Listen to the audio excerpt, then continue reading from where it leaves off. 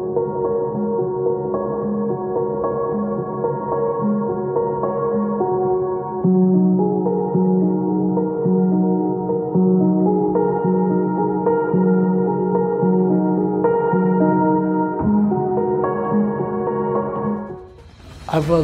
think, slapped twice in my youth, and to date, I don't know why I was slapped. We don't choose to whom we are born. Acquire these tags to do something, and I think maybe they need to change the laws. Stop child cruelty completely so that it does not affect our children. Just say no. Equality, justice, and hope for the true beneficiaries of our future, our children. Thank you very much for having us today, Sidath. So one would say that as a member of the privileged society, that you may not have had experiences of physical punishment. Is that true? Have you experienced anything similar, physical punishment in schools? How did you feel at the time as a child, and how do you feel about it now? Good afternoon, Tush. On the contrary, I have been abused. I was, I think, slapped twice in my youth, and to date, I don't know why I was slapped. So, and it's an intriguing sort of thing, you know, whenever you think about it, you wonder what made those teachers do a thing like that. And I guess that's the worrying thing.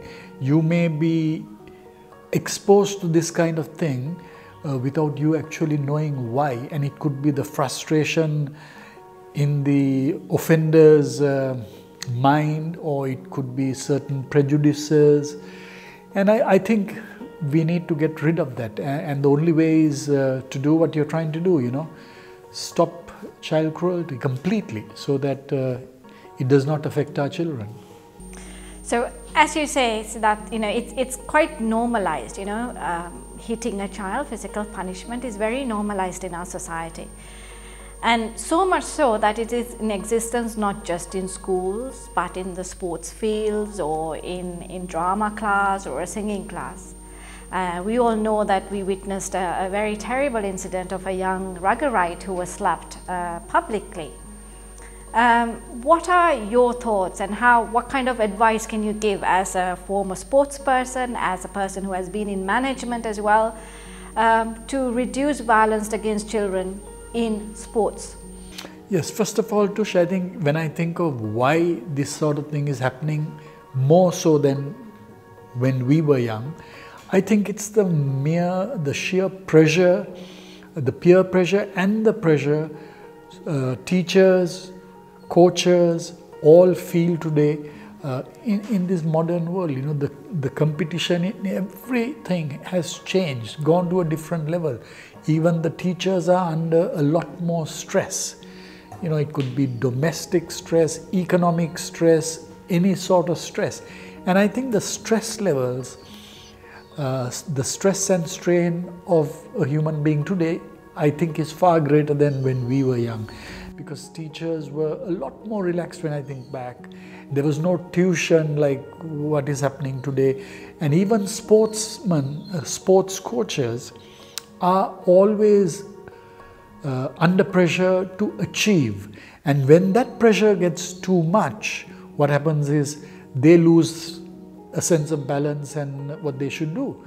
And that's why we see things like, you know, as you said, slapping a player, which did not happen in our time, because life was a lot more relaxed. So we need to find a way of reducing that temperature all around, and that's a tough call. So go easy on the scores and the points and the awards, and let the children enjoy the sport. Absolutely, that's the most important thing. You know, when I think back to my youth, you know, it was just a lot of fun, a lot of playing after school, playing till 6:30 in the evening, and it was a lot more relaxed. But today when I look at children, I do feel sorry for them, because the peer pressure, the pressure from every angle is just too much, and these are what we see as results. You know, the stress is getting to people, and then they do things which they wouldn't do if they didn't have those pressures. Absolutely. So speaking of results, there are loads of over 250 studies around the world that shows that school children who are exposed to physical punishment become youth offenders later on in life, and the incidence of ragging in universities, all of that is directly related to punishment and violence in childhood. And over the last year or so, we have seen that our youth in our country have been easily led towards violence against other communities. So as an upstanding citizen, as a respected citizen of our country, what kind of advice can you give the youth today against violence? Yes, it's a very interesting question that you asked, Tush, and I need to get a little philosophical in my answer here. I always say, one thing we need to always remember is we don't choose to whom we are born. When we are born, we don't even have a name. We don't have a religion. We don't have a race, nothing. Then we acquire these tags, which I call tags of religion, race, caste, creed, everything. And then we misuse them. And it is the misuse of these tags that ultimately lead to conflict. If we can understand that the fact that I am born and I've been a Buddhist and somebody else was born a Muslim and he's just been born and he's a Muslim, if we can always be aware of that, I think we will treat each other with a lot more respect and love and care than when we forget these things. So it's the incorrect handling of these things that lead to conflict. And as a Buddhist, I can tell you, that's exactly what the Buddha taught us to do. Do not judge a person by his caste, creed or religion. He's a Brahmin by his actions. That is what we need to practice. And sadly, that is lacking in today's youth. I think you hit the nail on the head there now. So coming to the final question, we've just celebrated 73 years of independence, and we talk about a better country for our children. We talk about our future generation, yet we as a nation has failed in child protection, and now it's believed that statistically child protection has become a national crisis in Sri Lanka.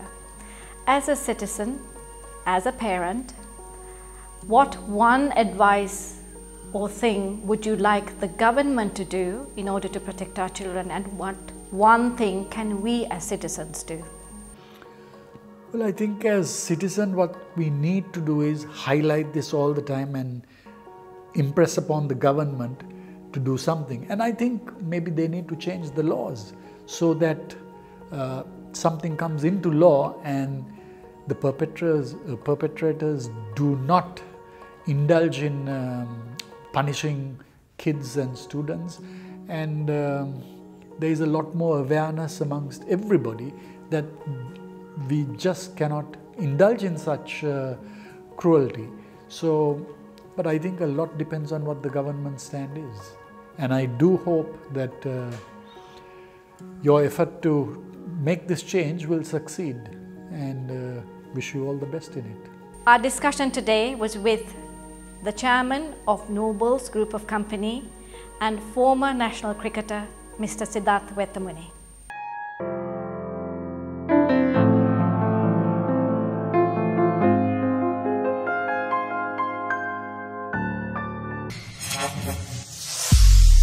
Lifetraveler Reader's Digest Varge YouTube Nalikawa.